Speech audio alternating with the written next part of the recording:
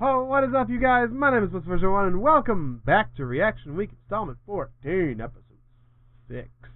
That's right, we're moving right along with these horrific animations. Went back to Llama Arts. Found a couple other videos. One's 6 minutes, 31 seconds. One's like 4 minutes or 3 minutes or something like that. I don't know. It's going to be a little bit over a 10-minute video like I try and do. But the first one is called True Pizza Delivery Horror Stories Animated. These are really cool. I like Llama Arts art style. So, I don't know, I'm just going to quit talking about it. We're just going to watch this video and get completely creeped out. So, without further ado, here we go. A third one.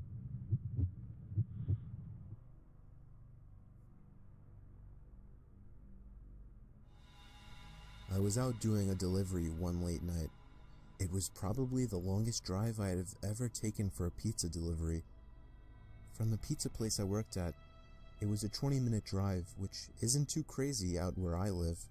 Plus, they ordered 4 large pies, so I figured it was a party and I would get a much bigger tip. Navigating the dirt roads at night was always annoying, though.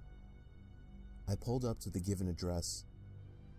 It was some old, sketchy-looking building, literally in the middle of a forest clearing. There were no cars parked anywhere, or any lights on. I put my car in park and called my boss. I asked him to reread the address at least 3 times to make sure I typed it in right, but that checked out. I could tell he was in a really bitchy mood, and he told me to at least knock on the door and check it out. He would normally get mad if we took back 1 pie, but I was afraid of what he would do if I brought back 4. I was insanely unnerved, but got out anyway and forced myself to the front door of the building. There was no doorbell, so I just knocked really hard. I heard nothing and didn't really expect to hear anything. I was extremely disappointed, not because nobody answered the door, but because I was realizing that it was all a waste of time and gas. I knocked one more time out of desperation, and then began to hear some kind of rustling noises from inside of the building.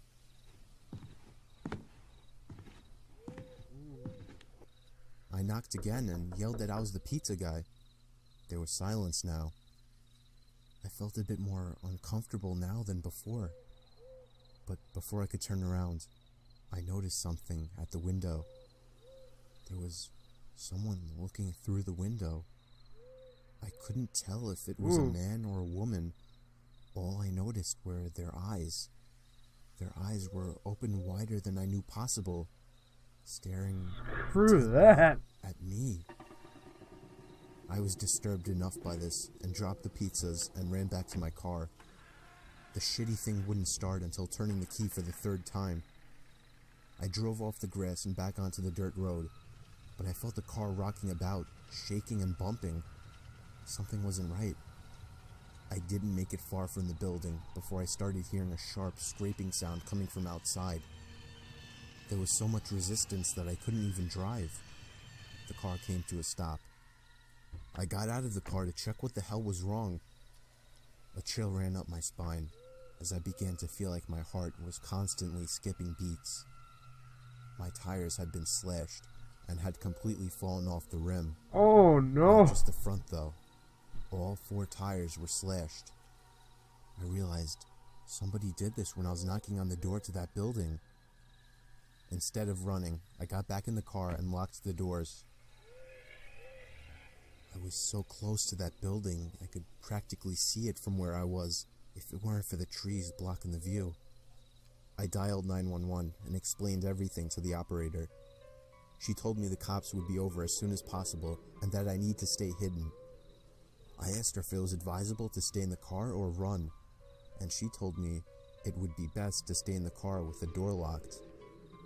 She asked me to stay on the line with her until the cops arrived. Right? My whole body was shaking. In all directions, there was nothing but dark, seemingly endless forest. I knew it would take forever for the cops to get there. I was not comfortable with sitting in that car so close to whoever did this. The next part, though, is what utterly destroyed me. It still shakes me to this day. And I hope nobody ever has to experience this kind of fear.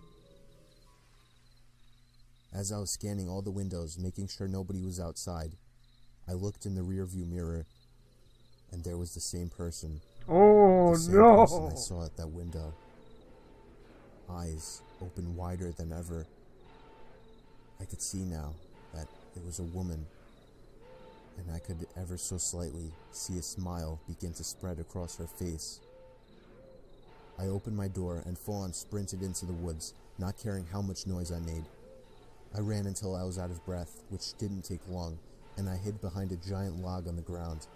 I tried to cover my loud breathing with my hand, as I waited and waited for what felt like hours, until I finally heard sirens in the distance. I gathered up all the stamina I had left to run all the way back in the direction of the dirt road. Eventually, the glowing red and blue lights came into view, and I had never felt better in my life. Whew. They were parked in front of my car, investigating with flashlights. I came out yelling at them like a lunatic to help me. I fell to the floor and started to gag, almost throwing up from running so much. They picked me up and began to question me, to which I explained everything to the best of my ability.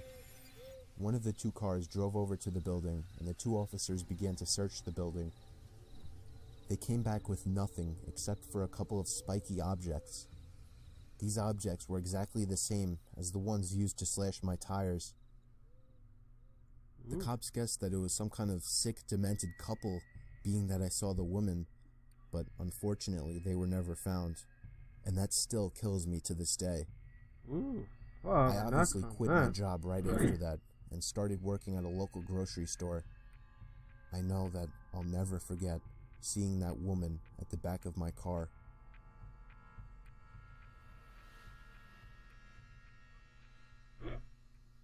That was a good little tidbit at the end there.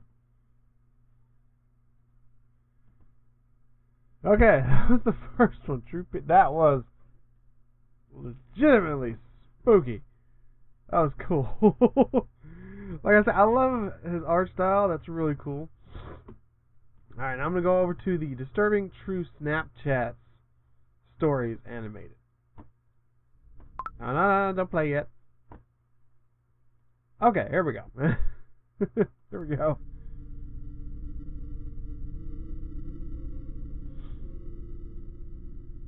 This happened a week ago. Up until a few days ago, I went to a small, local gym in my now previous New Jersey town called Black Bear Fitness. One day, I had the misfortune of running into some skinny, awkward, yet creepy-looking kid, probably 18 years old. He didn't look like he belonged in a gym at all. I had headphones in and I was doing my set when I heard him saying something to me, but it was muffled by the music. I was already annoyed with this kid, given that he was breaking an unwritten rule of the gym. Don't try to talk to somebody when they're doing their sets. I took my time finishing my set, and then took my headphones out to ask if he needed something. Then he started acting like I looked familiar, but right away I knew this kid was just trying some pathetic attempt at making friends. I assured him I didn't, but the kid wouldn't stop talking to me. I'll skip most of the conversation, but eventually he actually asked me for my Instagram and Snapchat, weirdly enough, and for whatever reason I gave them to him, instead of just saying something like, "Buddy, I'm trying to work out," or "I don't have social media." After I gave him my Snapchat and Instagram, however, I did kind of urge him to let me resume my workout. He finally seemed to get the message and walked away. Not without saying bye like 3 times though. That night I got a snap on my phone saying "from Sean." I immediately sighed and said, "Oh no," just wondering why the hell the kid would snap me. I opened the snap, and the kid was in a creepy, weird pose, face way too close to the camera, with his head resting in his hand and a half smile on his face. The text over the picture was "Hey" with 2 Y's. I muttered the words, "What the fuck?" For the record, I'm a guy, which made this even more weird. My thought process was, I've had enough of this loser already. I'm gonna remove him and make it clear I don't want to talk if I see him at the gym again. And so I did. I removed him minutes after he sent that snap. What the hell? I'm sure not even a minute later, again, a message popped up on my phone saying Snapchat from Sean. I waited a few minutes before opening it. This one was even creepier. Now the kid was sitting up on his bed, no smile, more of a surprised, angry expression. The text over the image said, "Why did you remove me?" Now I went as far as to block him, meaning he couldn't snap me anymore. And that was that. I threw my phone on the desk and sighed out of relief. Half an hour later, my phone goes off, saying Sean added you as a friend, and then Snapchat from Sean. He actually made a new account. I opened the snap and felt my heart drop. It was a picture of my front lawn. The text over it, "Answer me, bitch." Oh, sweet Jesus. The first thing I could think of was, how did he find my address? Then I realized, Snapchat made that new map feature that lets you see where your friends are. Somehow I had the balls to open the window to see outside. It was clear out there. I shut the window and the blinds and started considering calling 911. Oh, It no. was the sound of taps on the window. I took a deep breath, and with one swift motion, I pulled up the blind and the window at the same time and pulled the kid into my room by his neck. I punched him in the face a few times before he was out cold. Now I called 911. By the time they arrived, he was awake, cursing me out, promising he'd be back and kill me. The cops heard it all. I didn't even have to make a case. The kid was an idiot. Luckily, the timing of this worked out well, because I just moved a couple days ago out of state. Only thing that worries me, I don't want to have to make a new Snapchat account, but anytime somebody new adds me on the app, I'll never know if it's secretly that Sean kid again. Just make a new Snapchat account. That's creepy. Oh, that's it? Oh, well, that was short. Where'd my damn thing go? That was pretty good, though. That was interesting. It wasn't too scary, but, yeah, it was really... sorry, it's noon, so... Anyway, that was pretty interesting. That was pretty disturbing. That was really disturbing. That wasn't as horrifying as the Deep Web one, which sucks that didn't get a chance to meet light of day, because that was a really good video. But that was still pretty cool. That was interesting. But yeah, that was really cool. That really does take guts. I mean, if someone actually does that to you, the main thing to do is not confront them, not actually open the window and pull them in. That's a bad idea. Because what if he had a gun and he was pointing it at the window right when you opened it? He just shoots you in the face or something like that. That's something that's not very ideal. It worked out for him, but it might not work out for others. So I mean, tidbit to take away from that: if you're being stalked by some creepy person on Snapchat, just call the cops. Create a new account and everything, stuff like that. I'd rather just do that than have to deal with someone shooting me in the face. But we're going to end this episode here. That was fun. That was really interesting. It wasn't as terrifying as the first one I watched from Llama Arts, but that was still really good. So, all that being said, thank you guys so much for watching. And as always, I'll see you in the next video. Hey, and peace.